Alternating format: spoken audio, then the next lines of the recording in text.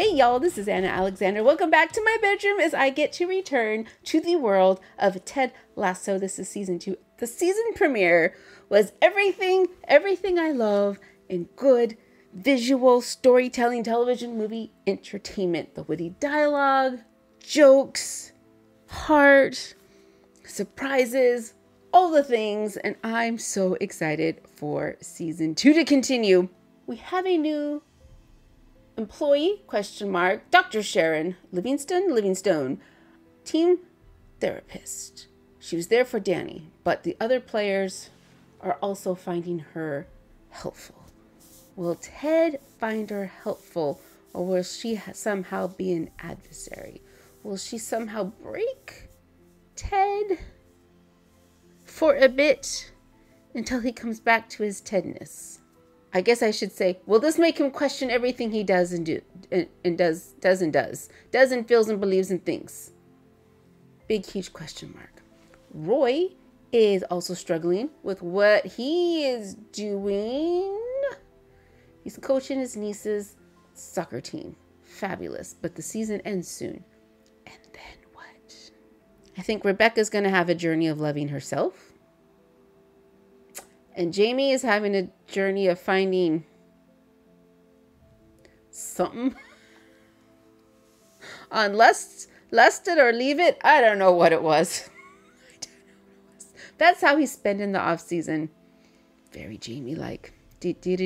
But, okay. So, let's just dive into it. I've got the big cozy blanket. I have my water. I have all of you who are going to remember that if you want to, you can watch the full episode with me on Patreon, because oh my gosh, last episode I had to cut so much out. So if you want to see the whole thing on me, go to Patreon. Otherwise, for here, you're always welcome to give a subscribe, like, comment, all the fun things. You know what to do. So if you're ready, I'm ready, and let's get to it. Nightclub? Sort of. Lust conquers all. That's the name of the show. The audience at home has voted. D'Anthony, Jamie. D'Anthony. Better call your nan, mate. Tell us to put the kettle on. I think Jamie's going home. Jamie, the lust stops here. Oh! Yes! Oh, that was an absolute shocker. Unlucky, really. Yeah, but we are lucky. Unlucky. Oh no, is this the season of unluckiness? First things first, will you keep your promise to Amy? Are you going to wait for her? Nah, no, I was just playing a game. Do you know what I mean? Find the fittest girl there, have sex with her in the toilet, ask her to marry her. Strategy. You decided to leave your club, Man City, right at the start of their season. He did. Just something I had to do. Do you know what I mean? The second that I found out that George Harrison had died, I realised I had to stop waiting for life to begin. George Harrison died 20 years ago. Yeah, but I only just found out. He's self-destructing. Man City, if Pepper love me, that is. Ah, yes, Jamie. You know, my wife and I really thought he and Amy were meant for each other. But no, he won't be coming back to Man City.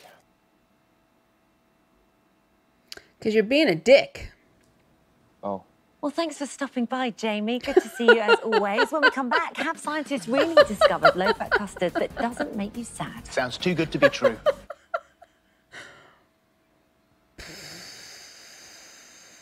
Jamie, you are self-destructing.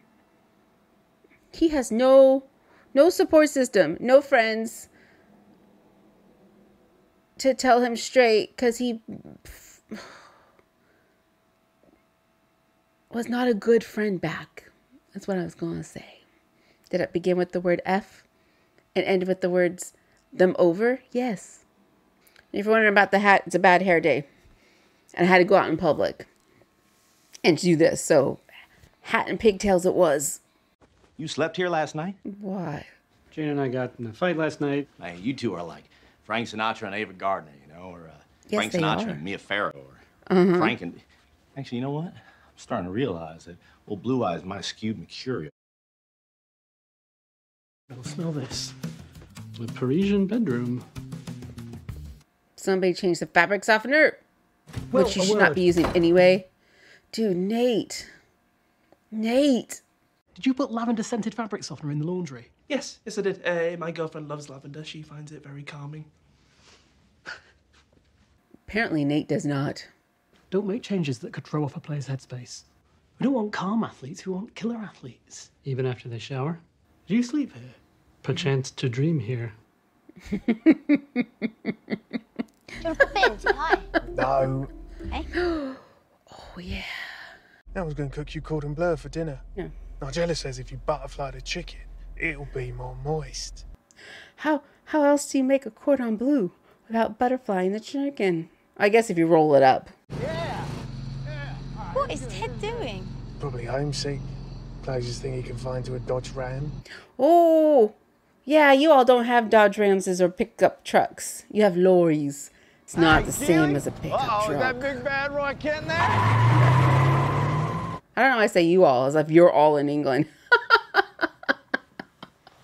Yeah, I don't know how many of you are out there from England. Really help out my butt. Wow. Oh, that's the Frank Hill thing. With the riding lawnmower. That's not a bike, that's a transformer. Yeah, she really is more than meets the eye, ain't she? Hey, Doc. Sharon. Waka, waka, waka. I thought Higgins hired her for the rest of the season, didn't he?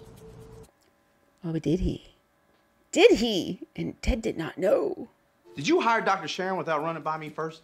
Yes, I thought it couldn't hurt, but I should have asked you first, Ted. You're absolutely right. No, I'm dead wrong. I mean, heck, you're director of football operations. You know, you gotta be able to make your own decisions. Still, you should have texted me first. That's 100% true. No, 1,000% false. This is putting Ted in a tizzy. No, I will not. Good, why should you? I ain't your daddy.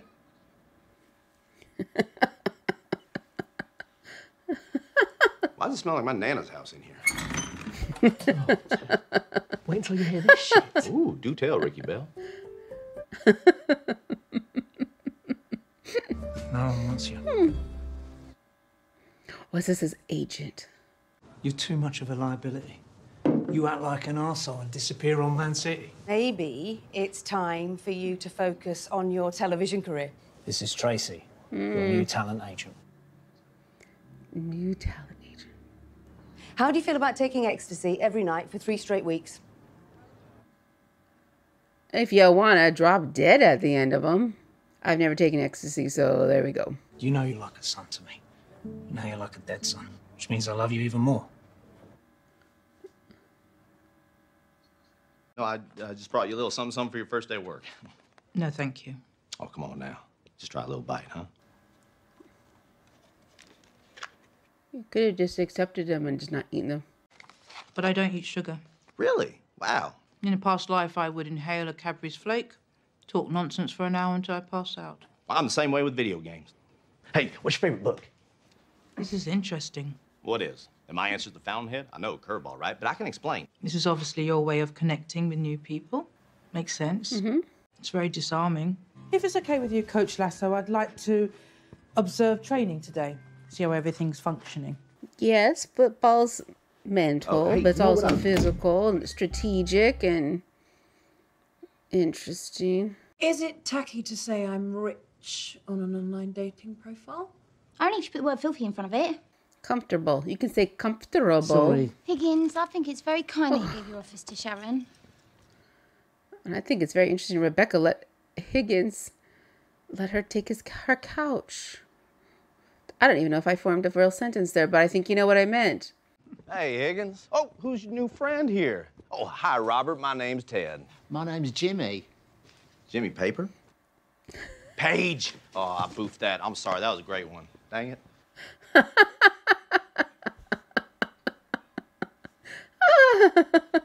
What's this? Oh, I try to give your biscuits to Dr. Sharon.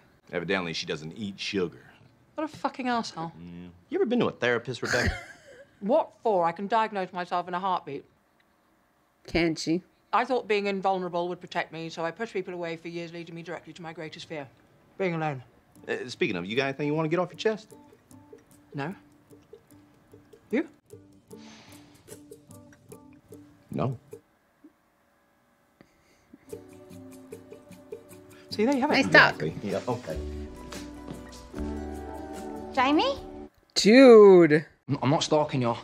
I've been following you for like a few blocks now, and I couldn't text you because I deleted your number. I left Man City to do this reality TV show thing, and I got kicked off of both, and so now I don't really know what I'm doing. Keely, do not solve his problem. He's not your child. You can give a helpful ear, but do not fix this for him. You deleted my number. You'll play a hell of a game. Oh, but they lost. Oh, no. Emily's mum bought everyone consolation trophies. Must be nice to just burn cash.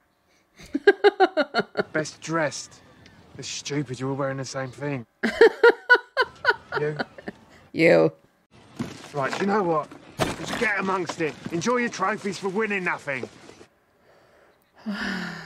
Look, when I was young, you got shouted at for losing. Same. But then tough love never bothered me. You know, as long as I knew the coach gave a shit. Ooh, ooh, ooh, ooh, ooh. It's been an honour coaching all of you. I do hope you'll come back and play next year. But only if you fucking mean it!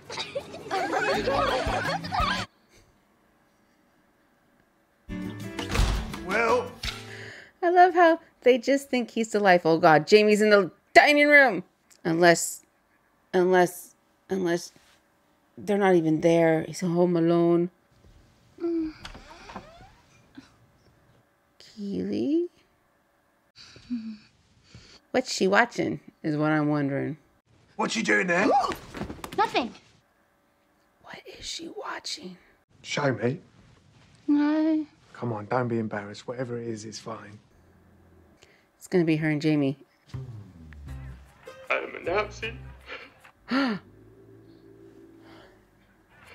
retirement. Was not expecting this. The fuck? This is your kink? You're being passionate and vulnerable. God, it's fucking hot, and you haven't been like that since you left football. Well, at my age with a fuck me, I don't get to be a football player anymore. That's how it works. But you can still be passionate and vulnerable. You miss it, Roy. I know you do. You're just like Jamie.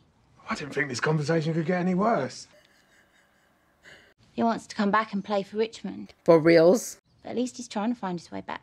See? Pathetic. No, it's brave. Can't get hurt if you don't try. If you don't try, then I'm just going to have to sit here, wanking to videos of you crying. Fine. But when it sucks and I hate it, I'm going to hire a bunch of children to follow you around and scream, told you so, for centuries. And he knows a group of children. Oh. Named him Ted. After Ted Danson. All-time great. I mean, he's basically the male version of Julia Louis-Dreyfus.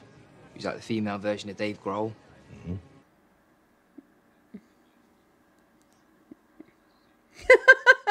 Okay. How you been? Awesome. Yeah? Best. Pretty good. Okay. Little depressed. Yeah. It's all shit, Ted. Wondering, like, what the chances were of me coming back to play for you, Richmond. I don't know, Jamie. You burned a lot of bridges over there. Look, Coach, I need Richmond. Yeah, he does. And Richmond needs you. May. Oi, you three, fuck off. Oh, yeah, of course, mate.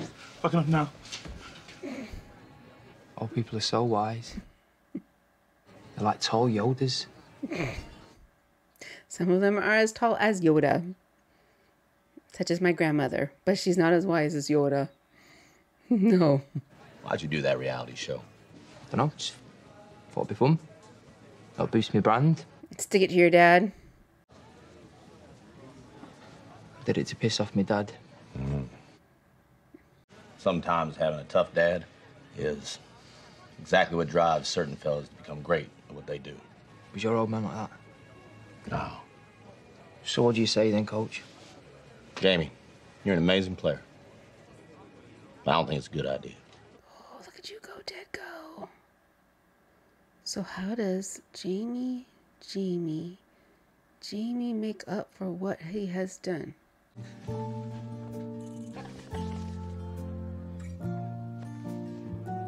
That was last night. What are you all fussing over? Looks like Jamie's coming back to Richmond. You're assuming.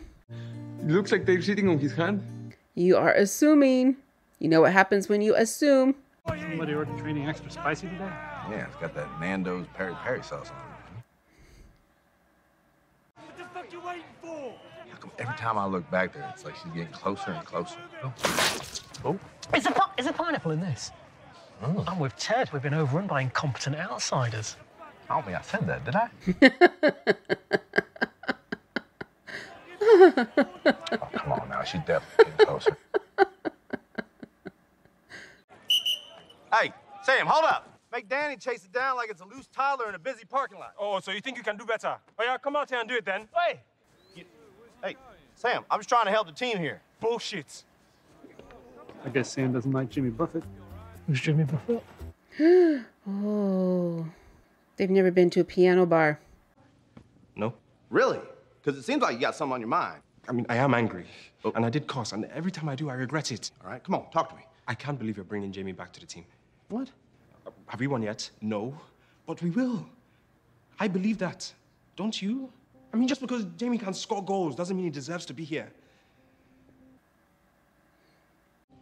No teammate has ever made me feel as bad about myself as Jamie did. Like, I'm mad at you. You didn't even talk to us about it. I didn't think there was anything to talk about. I told Jamie it wasn't going to happen. Oh. Oh, now I feel awkward. Because you assumed. All right, you are a leader on this team. I want you to speak your mind. You know, my father says every time he sees you on TV, he's very happy that I am here. That I'm in safe hands with you. Oh, my Lord. Oh. Wow. You know I still got to make you run a bunch of laps, though, right? Oh, I was hoping you would.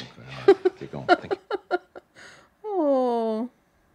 Very well handled, Ted. Jeez.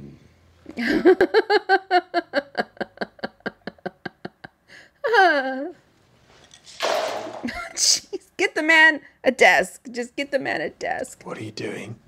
Sorry. What do you usually do with your lashes? I leave them the fuck alone. Jamie Carragher sent me flowers. We fucking despise each other when we played. Now he's sending me flowers. How the fuck does he know I love white orchids?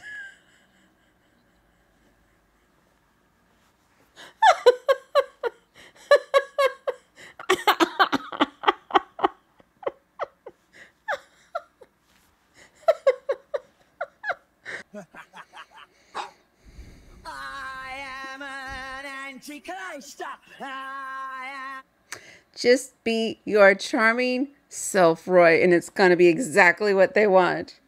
Because I'm sure they hired him to be Roy Kent. Oh, glad to have you on the show, Roy. Whatever. We're on in 5 seconds. 4, 3, 2. What a match. Manchester United beat Chelsea 1-0.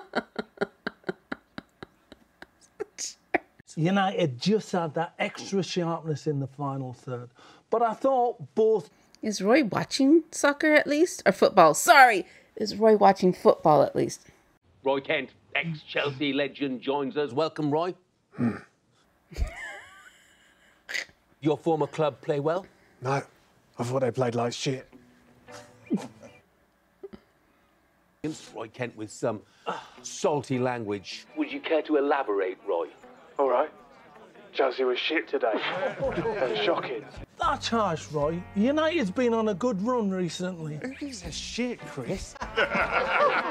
You could see it in their faces. Abject terror, like children waiting in line for the handsy Father Christmas. Have some fucking pride in your shirt, or don't fucking wear it. That is how you do it. I enjoy his candor. Again, we apologise for... You hired Roy Kent. You should know. Higgins, as a founding member of the Diamond Dogs... Diamond Dogs! So we'd like to ask you to move in with us down here with my man, Nate. I mean, only if it's okay with Nathan.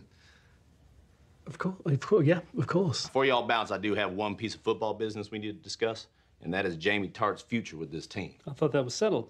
Well, I did too, but then I was talking to Sam, and he unsettled it. Ooh. Sam just reminded me that he himself has got a great dad. Not everyone has that. It could also ruin morale to have someone in here just belittling everyone all the time. Will! Not beneath the lockers, on the bench, man. Come on. Sorry. Nate needs his butt kicked. thumbs up or thumbs down.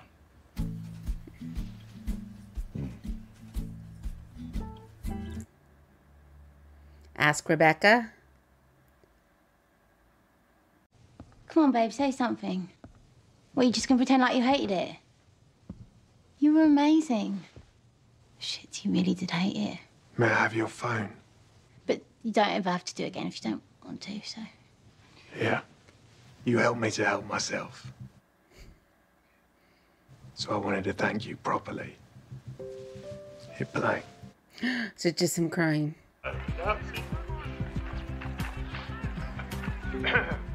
My retirement.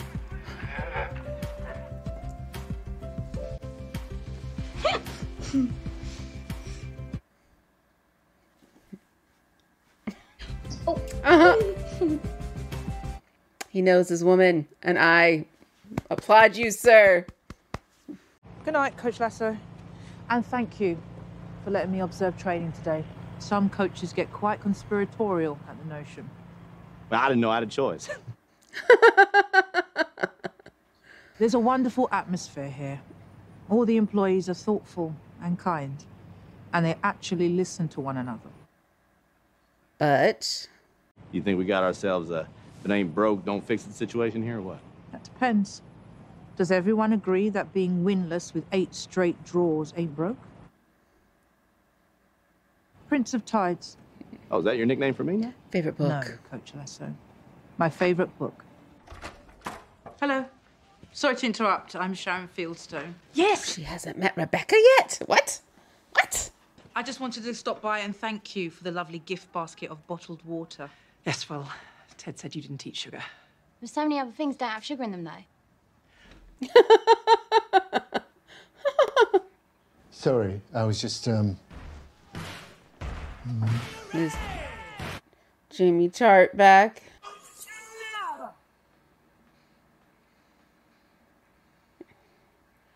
Ted, did he tell the team about this first?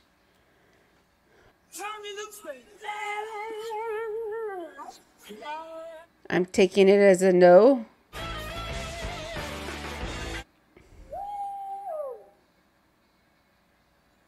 Why is Rebecca smiling? Because they're going to win?